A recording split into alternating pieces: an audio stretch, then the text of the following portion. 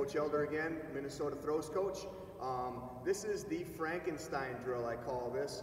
This is kind of just a positional drill that will start in the back of the ring and hit all the positions that we need to hit prior to getting your stand throw. So this is a great drill to do, just position to position to position by pausing at all these positions and make sure you're hitting them. But it's also a great drill to use as you're filming your own throws and watching your own video to make sure that you're hitting these positions while you're in fluid motion of a real competitive full throw. So this will start at the back of the ring. So I'm going to be facing a couple different directions as we do this one. I'll try to do this as best I can.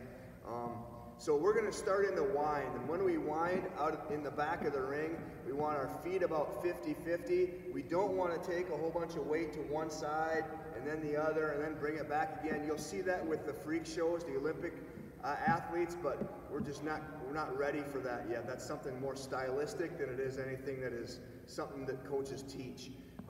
So winding first, our feet are parallel, 50-50.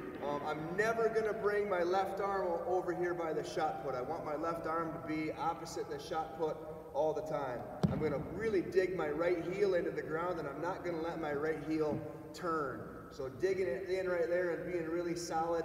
I'm a little bit more right-footed than left right now, but I know that I'm going back into my load. Okay, so wind.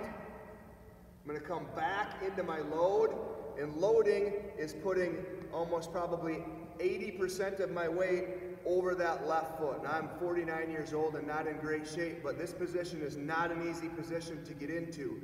You'll know you're in it when your knee is past your foot. So you're dropping a ping pong ball off your knee and it lands outside your toes. That's when you know that you've loaded pretty well, okay?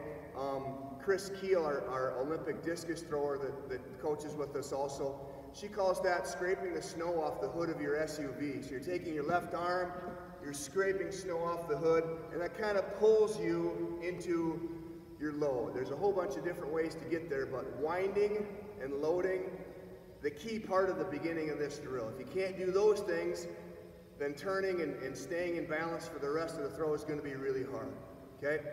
After we wind and load, after we get to this position here, now I'm just going to sweep really slowly into the wheel position. So I'm going to turn around and do it the other way so I can land in wheel facing you.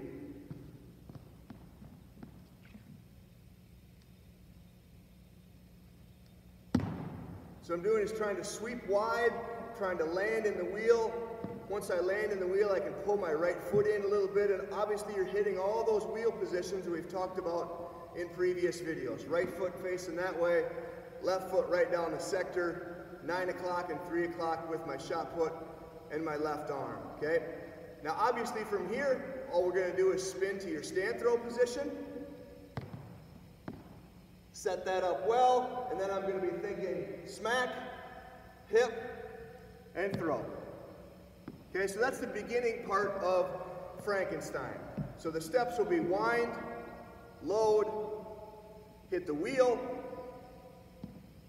pivot through your wheel, stand throw position, smack, hip, throw. So if we can hit all 7 or 8 of those positions in that Frankenstein drill, we'll be doing great. So here's the drill one more time, straight through.